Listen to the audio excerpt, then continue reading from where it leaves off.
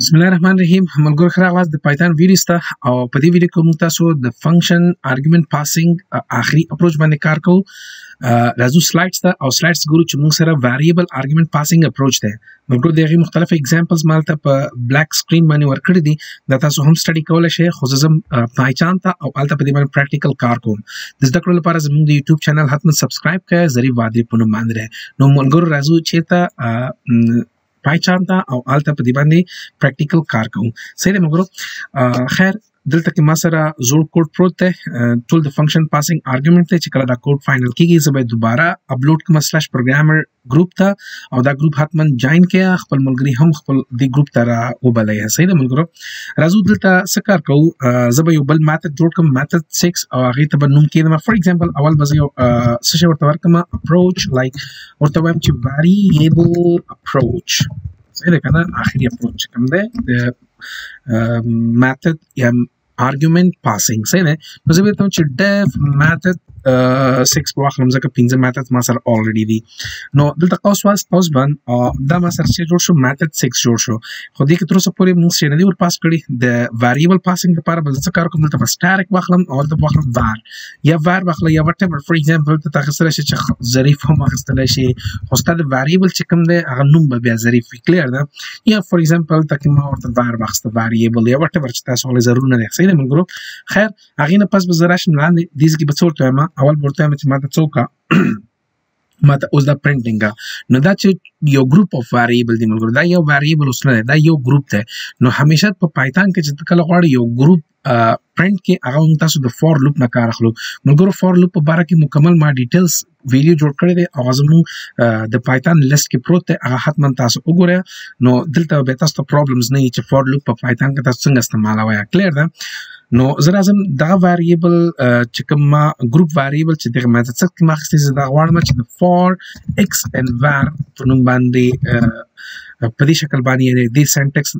لارې نه زه غواړم چې دا پرنټ کړم. او هغې نه پس زه ورته وایم چې پرنټ کړه ماته څه شی. فار ایگزامپل وابخلم چې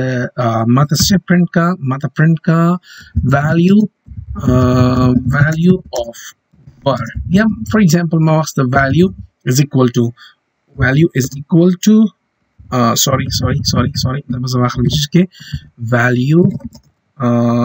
of var، یا که میسج نه زیاتوئ نو سمپل تاسو ورته ولیکئ چې value is equal to. صحیح دی. کاما او دلته به زه ورته واخلم چې ماته څه شی x ماته پرنټ کړه. صحیح دی. نو x and var دا ما سره څه شو، د دې میتھډ باډي خلاص شوله. صحیح دی. ستاسو مرضي ده چې دا ور تاسو څنګه استعمالوئ، خو ما په فور لوپ کې استعمال. کلیر ده؟ اوس زه راځم څه کار کوم، دغه میتھډ کال کوم. که زه چېرته فار ایگزامپل میتھډ کال کوم، صحیح دی، نو میتھډ چې دی ما سره 6 دی، دا ماته وایي چې ته ماته څه وکړه، سټاریک ور یعنې ګروپ اف ویریبل راکړه. زه دې ته هېڅ هم نه ورکوم، اوس مې خالي رن کړه. که زه دا وګورم ملګرو، دا اوس پروګرام رن شوی دی، خو ماته صفر راغی په سکرین باندې، آوټپوټ شی رانغی. آوټپوټ ځکه رانغی چې موږ څه ویریبل ور پاس نه کړی، ته خالي دی، موږ خالي ور پاس کړو. د زیرو نه واخله چې څومره ته غواړې هغه ته ور پاس کولی شي. فار ایگزامپل زه راځم دې کې یو ایلس لیکم، په فور لوپ کې زه څه کار کوم، یو ایلس پورشن هم لیکم چې کوم موږ الریډي دا ویلی دی. نو زه به راشم دلته او دلته به ورته وایم چې فار ایگزامپل پرنټ که ماته لوپ. صحیح ده که نه؟ لوپ انډډ دا هغه څیزونه چې دا الریډي ما ټول ټیچ کړي دي. صحیح ده. پروګرام رن کوم، دا تاسو وګورئ ملګرو، دا وایي چې لوپ انډډ بټ نثینګ پرنټ. صحیح ده که نه؟ لوپ انډډ دا ګورئ، دې ځکه تاسو ته وایي چې لوپ انډډ یعنې زموږ دغه میتھډ کال شو. او یا به دې ځکه هم زه یو میسج ورته واخلم، او میسج کې به زه ورته وایم چې پرنټ که ماته لکه څنګه چې مخکې ما واخیستی دي، ورته وایم چې هلو، یا به زه ورته وایم چې hey this is method 6. دا method 6 دی رن کوم. دا وګورئ ملګرو دې ځکه چې hey this is method 6 او لوپ انډډ، لوپ هم خلاص شو، څه شی پرنټ نه شو. زه راځم څه کار کوم، زه ورته وایم چې صحیح ده، دې ځکه ماته څه کار وکړه، 2,3 ماته پرنټ کړه. صحیح ده که نه؟ دوه ویریبل مې ور واخیستل. دا اوس ګورئ ملګرو، زه دا رن کوم، دا ماته وایي چې ګورئ hey this is method 6 value 2 value 4 تا ور پاس کړی او لوپ انډډ. اوس ستا مرضي دی چې دغه میتھډ د څو ویریبل ور پاس کوي. دا ګورئ سټاریک 7,9 دا ګورئ مختلفه ویلیوز ور پاس کومه لګیا یم. صحیح دی که نه؟ دا ګورئ مختلف. زه دا اوس رن کوم، دا تاسو ګورئ ملګرو څومره ښه د دې کریکټریسټیک یا ورته یا فیچر ورته وایي سره کنه د څومره فیچر په پایثون کې په دې شکل باندې hey this is method 6 of دا values تا ور پاس کړل loop ended is دا loop هم end شو نو مطلب په دې شکل باندې تاسو کولای شئ د ته وایي variable approach تاسو ته یو group of variable د ته ور پاس کولای شئ مګر د څه هم کېدلی شي چې سپوز زرا شم د څه وکم دا به زه کمنټ کما مګر د څه هم کېدلی شي چې یو کس د هغه میتھډ په دې شکل باندې ډیزاین کړي فور ایگزامپل ورته وایي چې def صحیح ده کنه میتھډ 7 ډیزاین کما تا یو میتھډ هغه 7 نیم شو خو آی کې چې کوم دی نیم ته ول څه کار کوي یو ډیفالت ویلیوز اچي ویلیو اچي فور ایگزامپل ما ورته واخسته چې بهادوري دا دې ډیفالت ویلیو شو هغه نه پس بیا واخلي چې ماته ګروپ اف یا نمبر اف ویریبل ده چې بار می واخسته یا تاسو به زی هم واخستل شي صحیح ده وی زی یا زی می واخسته یا وازي کلیر ده او دلته بزرا شمه دا زما میتھډ ډیزاین جو کلیر ده ګروپ اف ویریبل ده او یو هغه کې چې ده ډیفالت ویلیو ویریبل یا پارامټر ده سم دا ورک مرګرو صحیح ده مثلا نشته تاسو هر واخلي خیر زه راځم دیز کې څور ته ما دیز ګول ورته چې ماته پرنٹ کا یو میسج ای کې چې hey this is method 7 اول خو دا میسج راکې چې دا method 7 دی هغه نه پس چې کوم دی ماته پرنٹ کا ماته نیم چې کوم دی زه ورته چې نیم is equal to او کاما واخلم دلته بزور ته استعمال کوم نیم صحیح دی نیم استعمال ک او هغه نه پس بزور ته چې ماته values چې کوم group of variable راځي هغه ماته اوس استعمال کا پرنٹ کا نو زبر ته چې for xn سشه var صحیح دی کنه او ډبل کوټ پرنٹ کا ماته print کما څه شي از واخلم چې value is equal to ماته څه کاما از واخلم چې څه شو کما ته x print کا څه ده ځکه xn var تاخسته دي ځکه نو زه راځم دلته کې انټر میک بهر روزم دي ځکه دلته پروتایم چې else کې بیا ماته څوک print کما ته څه شي end loop ended ګور دا ټول هغه سيزونه چې دا already ما کار کړی دا if او else وغیرہ وغیرہ خیر دا پروګرام ډیزاین شو یعنی دا میتھډ با سره اوس دلته کې ډیزاین شو دا کتا سو ګور ملګرو دا ما سره د سشي مکس اپ ده د ډیفالت ارګومنت پاسینګ او د ګروپ یا د میتھډ څخه یا ویریبل اپروچ مکس اپ ده دواړه ما مکس کړی دي نو په داسې حالت کې زه راځم څه کار کوم اول زه راځم او ټایم چې ماته میتھډ 7 کال کا خو په میتھډ 7 کې ګورې موږ ته وایي چې نیم سټرینګ بهادوري د دې ډیفالت ویلیو دی او var یعنی ګروپ اف ویریبل دی لکه څنګه چې مخکې ما تاسو ته ویلي چې ته دغه میتھډ 6 کال کولای شي بغیر له دې نه چې ته ورته یو ویریبل ور پاس کړې تاسو خیال شي مخکې ما دا رن کړ صحیح ده کنه یعنی 0 نه واخله تر وټ ایور ویریبل چې ته پاس کړې هغه ته پاس کولای شي صحیح ده نو زه غواړم چې د دې ځکه دغه var د لپاره 0 ور پاس کړم او نیم د لپاره هم څه شي نور پاس کوم ځکه بهادوري په دې کې الریډي شته دا رن کوم دا تاسو ګورئ موږ څه وایي چې hey this is method 7 او ما سره نیم چې بهادوري د loop ended یعنی مطلب ما هیڅ ور پاس نه کړ هغه څوک د بهادوري وخت په نیم کې واچو او دای ور پاس کړ کلیر ده او کته غواړي ویلیو ور پاس کړي نو ویلیو هم تور پاس کولای شي سپوز راځم دې کوته ما چې کما څنګه لوپ انډډ په ځای باندې بس یو څه شی واخلم یو لاین واخلم ته څو ماته معلومه شي زه دا لاین واخلم کلیر ده زدارم کوم دا تاسو ګورئ لاین صحیح ده لوپ انډډ لاین راغی اوس زرم دې کوته چې ماته دوباره دا میتھډ 7 پاس کا کال کا صحیح ده دا ځل تاسو ته اولینې چې کوم ویلیو ده هغه ورته ورکوم فور ایگزامپل ظریف می ورته ورک صحیح ده کنه نو ظریف می ورک او اخی نه پس کاما دې زوس ویلیو ور پاس کوم سپوز ویلیوز ما څه ده 66 55 44 99 ضروري تاسو ته نه values ورکړي تاسو کولای شئ چې دې ته فور ایگزامپل یو نیم هم ور پاس کړئ فور ایگزامپل ما واخسته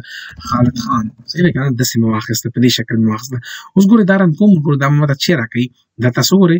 دې ځکه دا ماته وایي چې پلنې چې کوم یو ستا hey this is Zarif اول چې تا کال کړی کې تاسو یې نه دی ورکړی بیا کال کړی بیا hey this is method 7 not Zarif hey this is method 7 او نیم چې دی Zarif دی ور پاس کړی دا تاسو ګورئ These the calling name is Zarif or pass kara bia 66 55 44 99 او خالد خان دغه ټول values ته درکې په دې شکل باندې یعنی کچیر تاسو په دې شکل باندې یو ډیفالت ویریبل هم واخله تاسو کولای شئ اول بغا ور پاس کوئ صحیح ده موږ په دې شکل تاسو با هغه ور پاس کوئ ورته اوس د کې یو بل کنفیوژن دا ده کچېرې یو کس غواړي چې هغه په دې کې میتھډ 7 زه به دا میتھډ 7 ځای په ځای پرېږدم صحیح دی ملګرو دلته به راشم لاندې میتھډ 8 به کال کوم یا همدغه میتھډ به واخلم تاسو کولی چې میتھډ 8 یې کړئ یا وټ ایور زه غواړم چې دا کوډ تاسو سره شیر کړم دې لپاره به زه همدغه میتھډ راواخلم میتھډ 8 به دې نه جوړ کړم صحیح دی نو زه واخلم چې ډیف او میتھډ 8 صحیح ده که نه میتھډ 8 واخله میتھډ 8 کې بیا مثلا زه راځم دې کې وتایم چې نیم مې واخیسته کاما static value واخیسته نو ملګرو دا تاسو وګورئ په دې میتھډ 8 او میتھډ 7 کې فرق څه دی چې میتھډ 7 کې ما سره یو ډیفالت دی صحیح خو په میتھډ 8 کې چې کوم دی ما سره نیم دی صحیح دی نور د دې باډي چې کوم دی هغه باډي به سیم راوخلم کاپي مې کړ او دې کې ما پیسټ کړ دا یعنی باډي دغه سیم دی صرف دغه چې کوم سټرکچر دی هغه ما چینج کړ دا ما سره په دې کې ډیفالت ویلیو پرته ده او په دې کې ما سره ریکوایرډ ویلیو پرته ده ریکوایرډ parameter پروت دی د کې ډیفالت parameter پروت دی نو موږ چې کله هم required parameter اوس کال کوي فار ایگزامپل ما چې میتھډ 8 ما ته کال کا صحیح ده کنه نو دا اوس کال کیږي نه کته تاسو دلته وګورئ میتھډ 7 ما ته کال کیږي ځکه دا ما سره ډیفالت دی خو میتھډ 8 چې کوم دی دا باندې کال کیږي دا دې ته حتما at least یو څه شي ورکړي ته ورته یو value ورکړي چې هغه name ته لاړ شي کنه دا به کال کیږي نه تاسو ګورئ موږ error method 8 missing one required positional argument name نو ته به at least دا name ورکوي for example کزه ته name ورکم for example ما ورک name واخست جبار جبار نو اوس به دا کال کیږي زبرشن دغه دا دوه کالینګ چې دا به زدا کمنټ کوم ځکه هغه د method 7 دی هغه سره زما کار نشته دی دا ما کمنټ کړل صحیح دی موږ زما کار اوس method 8 سره دی method 8 کې ما سره یو required variable دی او یا ما سره group of variable ده چې group of variable نو مطلب دا چې 0 نو واخله تر څومره پورې ته کولای شي هغه ته argument ور پاس کی نو موږ method 8 کې ما جبار وخت جبار بلار شي نیم ته پرنٹ کی او غیر پس ګور چې دا ماته څه شي راکړي نو تاسو ګورئ hey this is method 7 sorry زبر تاسو کوم د دې نیم چینج کوم method 8 او دوباره به رن کوم تاسو ګورئ hey this is method 8 نیم جبار تا جبار ور پاس کړی دا ریکوایرډ دی کدا نه نو بیا method رن کیږي نه صحیح دی موږ څنګه چې مخ کې ورته ویل دا رن کوم نو تاسو ګورئ دا رن کیږي نه oh sorry run دا ماتوي چې error صحیح ده نو at least you need to have one passing arrow زه راځم دلته دوباره همدغه method 8 دوباره رن کوم method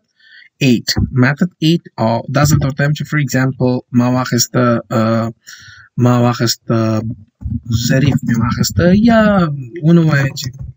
استاد خپل نوم مینده که څنګه دا بار خپل نوم نه ورکوي صحیح دی خان ورکړ 44 33 22 او 77 صحیح دی نو دا ویلیوز بل شي ورته هغه به تاسو پرنٹ کی نو پرابلم دا پرنټینګ روان دی خو دلته کې یو بل مسله بل هم شته بل مسله دا ده سپوز کچیر یو کس زبدا هم کمنټ کوم غواړو صحیح دی کنه زبدا کمنټ کوم دلته براشم کمنټ او کمنټ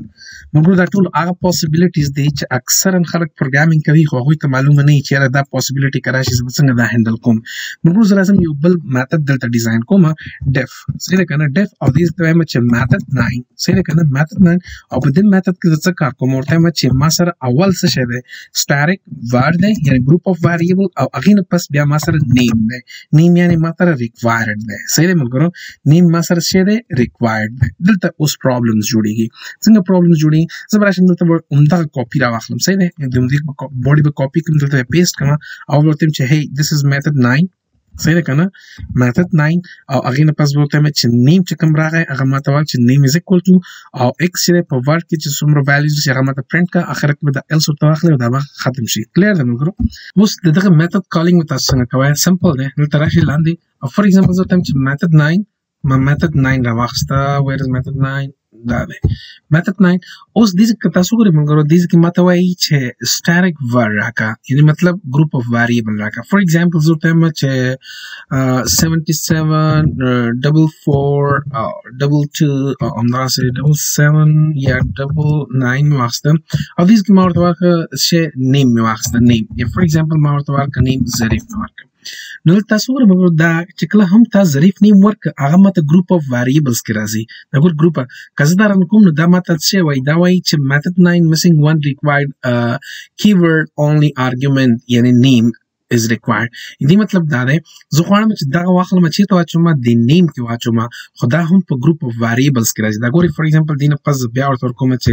خالد دا ګورې خالد نو دا ګورې دا مستقیمه د ویر کې راځي نو زه به اوس دا په کومه طریقه باندې غواړم چې دې کې دا اډ کړم زه ورته وایم چې دغه نیم چې دی دا د دغه نیم ویریبل ویلیو ده دا د دې ګروپ اف ویریبل نه دی نو په دې شکل که څوک میتھډ ډیزاین کړي صحیح ده که نه چې مثلا ریکوایرډ آرګومنټ هغه د ګروپ اف ویریبل نه وروسته راځي نو بیا ورته کیورډ اپروچ استعمالوي د دې لپاره دا به مستقیم نه اخلي که دا تاسو وګورئ ملګرو د دې چې کوم سینټیکس دی د دې سینټیکس چې دی او د دې دا دریم فار ایگزامپل دا